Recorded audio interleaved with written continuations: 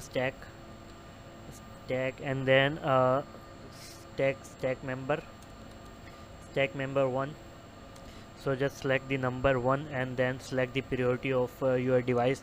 If your primary device, you want to make the primary device as a 1 and the secondary device as a number 2, so you have to select the priority of the device. So I am selecting this priority as 150, and then a stack member 1, and then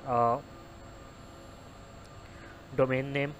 So we have to select the domain. Suppose we have the multiple stacks, so we have to select the domain that this stack domain is 10 and the other stack domain is 20. So we have to select the domain.